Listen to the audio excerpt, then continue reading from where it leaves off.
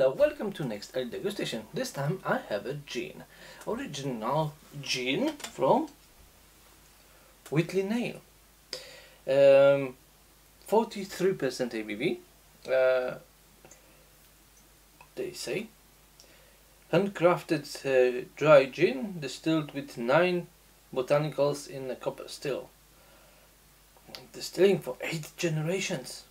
Inspired by captivating flavors of South Africa, fresh citrus, baobab fruit, and aromatic Cape gooseberries. Ooh! But it's only few ingredients, isn't it? Well, on their website at least they saying what they used. So it was juniper, coriander seed, cassia bark, Orris root, Angelica root, sweet orange, lemon, Cape gooseberry, and baobab. Well, nice looking bottle. It's black, so we can't see the actual color of the gin, but I'm just assuming it's clear. So let's open it. Okay, here it is. Maybe you are curious about this little fellow here with the purple box. It was attached to it like this, or like this, yeah, like this. So the next degustation I will have this sample. It's Whitley Neill rhubarb and ginger gin with the same strength, 43%. Right, so it's going next. Let's put it aside and concentrate on this bottle. Cork, very soft.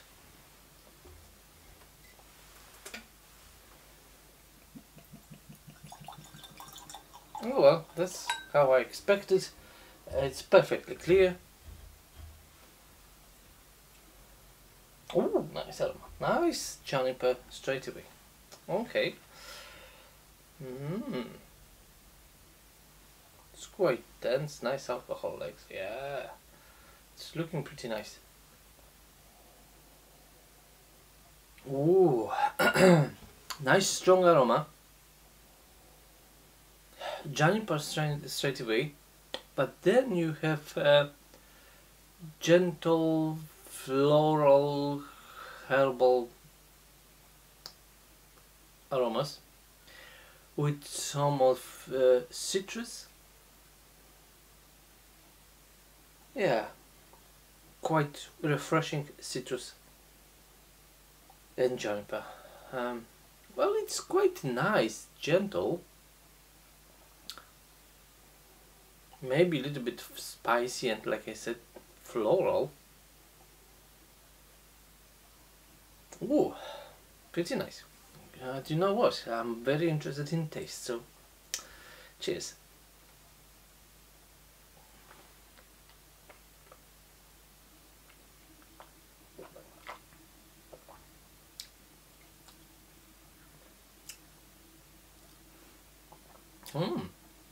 Interesting. So we have very nice juniper. That's what I expected and how it should be, really. Then softness, a touch of sweetness, just a touch. It's quite dry, really, but the texture is quite smooth and velvety. Then you have spiciness, a little bit of citrus, zestiness, nice spices, coriander, yeah, all the mix. But also you have like a, maybe because I don't recognize the baobab, right, and these gooseberry things, but it is a very nice touch to it, right? It's slightly floral, slightly citrusy, slightly tart, and this is just before peppery alcohol notes are approaching.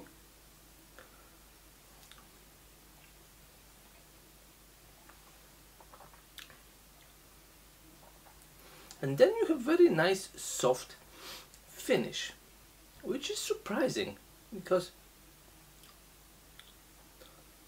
it's chocolatey.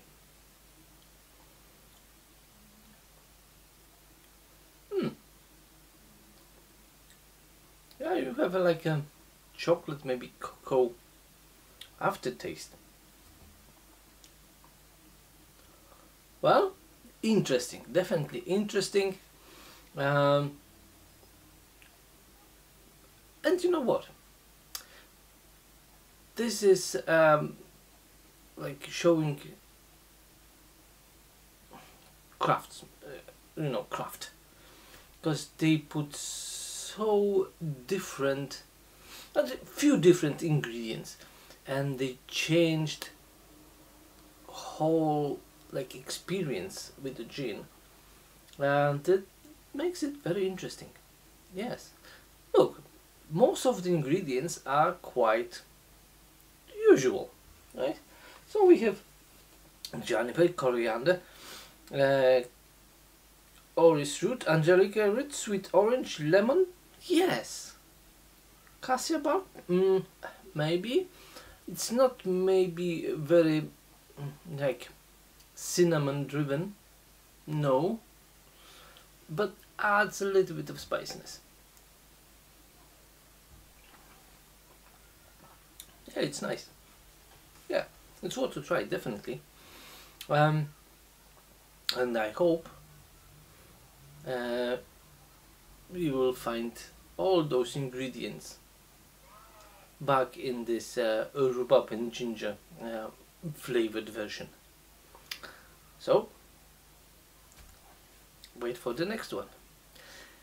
I hope you enjoyed this review as much as I enjoyed this gin, so please like it, please subscribe my channel, and when you don't already, hit the notification button and shape of the bell. It will remind you about every new video on the channel, so you will be up to date, and because of this you will not miss any new degustations. Cheers!